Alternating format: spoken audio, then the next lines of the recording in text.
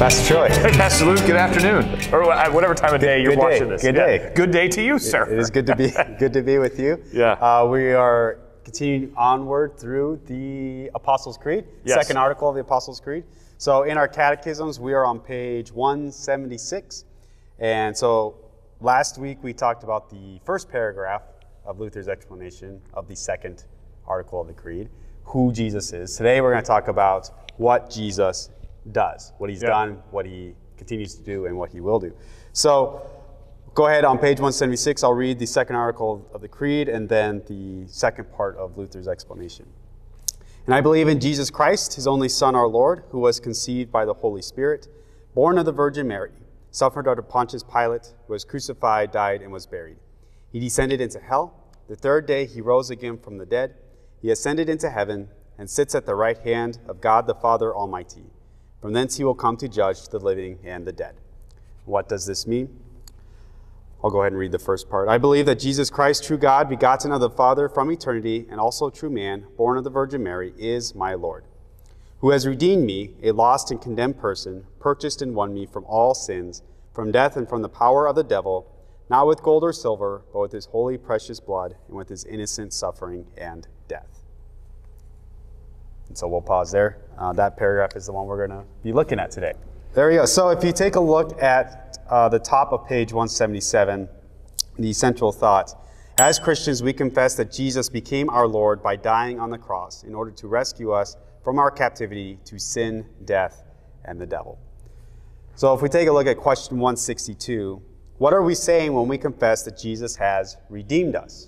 Redeemed is kind of a churchy word that we use a lot. It means to buy back. To buy back or to rescue. And that's in the answer here. We acknowledge that Jesus has rescued and reclaimed. All our words, redeemed, rescued, reclaimed. Reclaimed us from powers we cannot overcome. So Jesus saves us by redeeming us and reclaiming us. Rescuing us. Rescuing us. All three, yes. Mm-hmm. But then the question in 163 says, why do we need to be redeemed, rescued, reclaimed? And it says, well, we live under the tyranny of three things, sometimes called the unholy trinity. Yes, sin, death, and the devil. Yeah. The unholy trinity. Yeah. We are, in our sinful nature, we are enslaved to these things. They are tyrants over us. Yes. But Jesus, and we can't save ourselves from these things, but Jesus comes and saves us from them through his death and resurrection. Yeah, but question 164 then talks about, look, this is, we cannot decide not to be a sinner. Mm-hmm.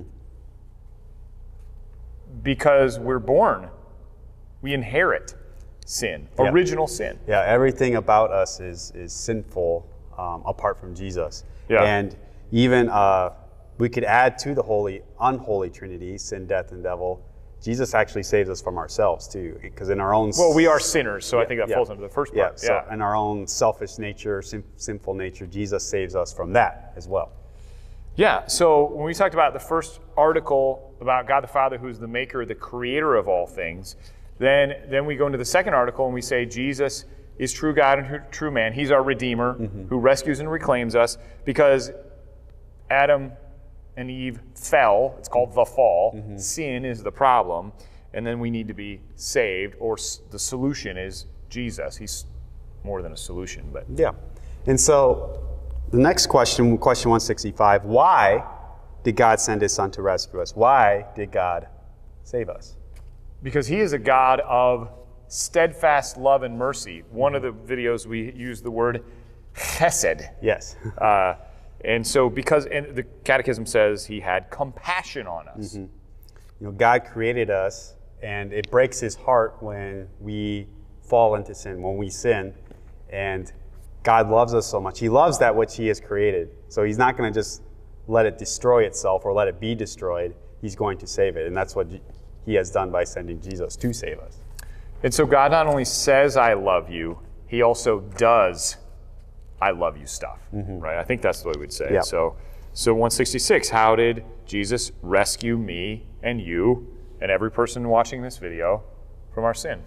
He did this by dying on the cross. Yeah. He took the penalty for our sin because of our sin, all of us deserve death. Right. The book of Romans says the wages of sin is death. But Jesus, he was a human being. We talked about this in the last video, that Jesus was truly human, just like you and me, but without sin. Right. So did Jesus deserve to die? No, he did not deserve to die. And when Jesus was murdered on the cross, we could say that death reached too far. Yes. Death claimed someone that death did not have a claim. Death did not have a claim on Jesus because Jesus had never sinned. Yeah, I'm looking here. We're in the sanctuary, and over here, this window where Jesus is being baptized by John the Baptist. Jesus, unlike you and me and every other person who's baptized, who enters into the water, a sinner, Jesus is sinless. He is holy. So Jesus dies on the cross on Good Friday, but that's not the end of the story. No. So Jesus destroys death and sin on the cross. Yes. But that's not all he does. And it was dark, right? The whole sky went black in the middle of the day. Yep. But then the sun shines. 3 days later, on that first Easter Sunday, Jesus rose from the dead. And so Jesus not only destroys death, defeats death, he also gives life by first being brought back to life himself. Yeah, so one of the things I think that question 168 is pretty cool how it says this. How did Jesus rescue me from death? He put death to death. So sin and death and the power of the devil ultimately goes into Jesus on the cross to die. Yes, and then again, also not just by his death, but he also rose again from the dead. Yeah, and as we were talking about this, so the cross isn't the place where death merely goes to be wounded or you're going to get a timeout, death. It goes there to die. To be destroyed. Yeah. And the devil, goes there ultimately to be destroyed. Yep. And then it's not just that death is destroyed, but then the opposite of death is life.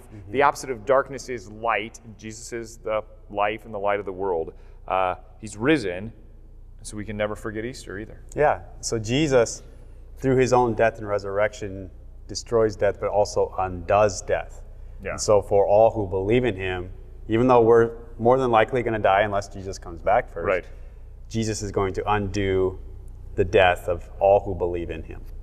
So death is sad.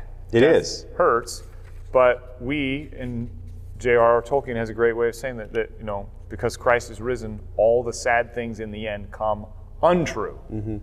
Awesome stuff. Yep. So the Small Catechism, and one of the things in question 169, it says that Jesus' resurrection, what is so comforting about that? And we say, well, I guess it's comforting, but there are other words that came to mind for me beyond comforting, but it's invigorating, it's inspiring, it's vindicating. Exciting. It's exciting, and you had an image that came to mind that may not be for all of our viewers, but we'll put it into the video. Yeah, the idea, the truth, the reality that Jesus rose from the dead and that he's going to raise us from the dead, it gets me excited, inspired. I feel like William Wallace. I'm ready to go charge. And we'll show the picture of the actor Mel Gibson portraying William Wallace in Braveheart. Ready to charge into battle for Jesus. Exciting. Yeah, so it's this thing gets you fired up. Yeah, it is exciting. Because, we all go through terrible stuff in this world, and that's hard and difficult, but as Christians, we know that it's not going to last forever. There is something better on the horizon when Jesus comes back and raises us back to life. Yeah, so for all those people who fall asleep in Jesus, that's the way Christians can talk about death, whether that's my grandpa or, God forbid, my wife or children, or if Lord wills I have grandchildren, they will live again. Not just to be in heaven, but their body will be raised because Christ is risen. Awesome stuff. It's exciting. Yeah. All right.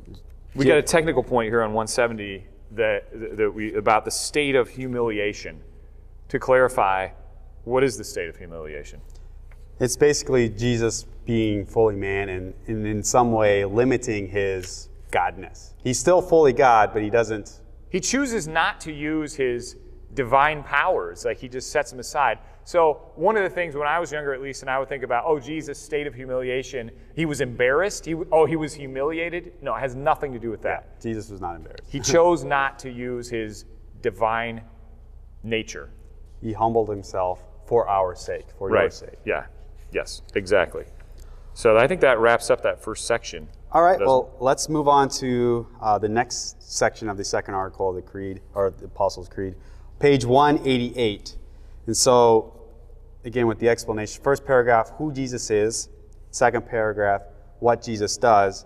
And this paragraph is really our response, my response to Jesus, who he is and what he's done for me, for all of us. So how does Martin Luther say it? That I may be his own and live under him in his kingdom and serve him in everlasting righteousness, innocence, and blessedness.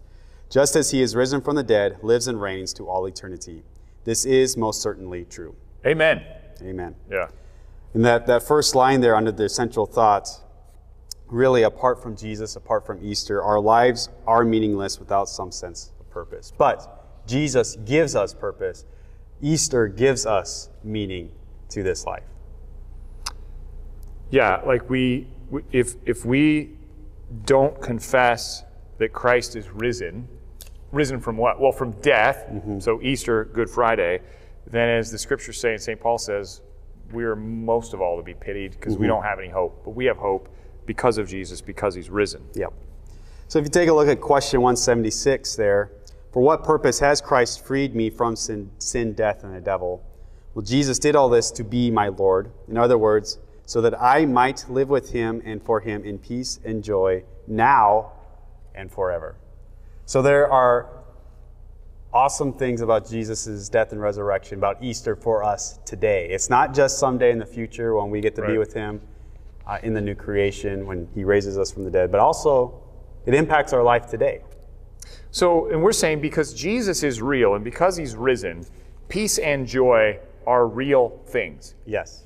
Whether you feel peaceful or joyful or not. Yeah. For the Christian, peace and joy are realities. They are truths, as you just said, whether or not we feel them or not. Because Jesus is true. We have peace because God has made peace with us through Jesus. We have joy because Jesus has forgiven us. He has given us life and salvation.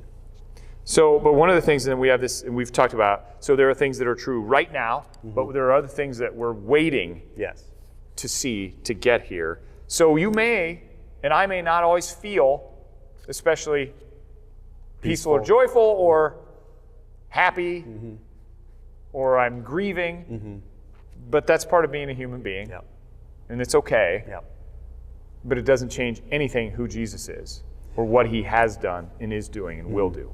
So we have peace and joy now, but there will be a day when Jesus returns where we will experience it fully. Like we won't experience sorrow or sadness or death or sin or any of these other terrible things anymore. It will be completely peace and joy in these things, all centered in Jesus. Yeah, there's a song by a group called Remedy Drive. It's called Daylight. And part of the chorus is, hold on, daylight is coming. It's coming. Jesus is coming back. Hold on. He is coming. Yeah, we're facing the window over here, the resurrection. Cool stuff. And that is the hope that we have as Christians, that we will be raised to life again, eternal life with Jesus, life again free from sin, death, devil, all these terrible things. And man, I can't wait for that. And we remind one another, hold on. It's okay. I know it's scary. It's okay. I'm here with you. Daylight's coming. Life is hard today. Yeah. But it won't last forever. And then, go ahead. 180, is that where you question next? 180. So what is the basis for my confession and confidence that I will live forever in his kingdom? Well, the answer they have here, the resurrection of Christ is the basis for everything that we confess in this article. In short, in one word, you could say the answer to this question is Easter. Yes. Easter. And I think as I continue to learn what it means to follow Jesus, rather than worrying about, starting with the creation or what happens when Jesus comes back, I'm going to start with right now and say, it's true that Jesus is risen. And then go from there. And it changes everything. Because of what Jesus has done on that first Easter, he has given us immense purpose and worth in this life. Yes. And so as Christians, we say this on Easter, but we can say it really every day of our lives. Hallelujah, Christ is risen. He is risen indeed. Hallelujah. Hallelujah. Well, that's probably we got one last little bonus thing. One more bonus? Well, it's a great way to end, but there is a title here that I think is important. 182, what does it mean that our Lord Jesus is called the Christ? Well, Christ is the same word as Messiah. Mashiach, if we were going to be very Hebrew about it. And it means the anointed one. The chosen one? The chosen one, yeah. So Jesus is the chosen one. He's the one who's chosen to save. Mm-hmm. How does he do that? By dying, by being raised on the third day, by reigning and returning. Amen. That's it, yeah. All right. Well, we'll wrap it up here with the second article of the Creed. The next video, we'll start tackling the third article of the Apostles' Creed. Until next time. Take care. See ya.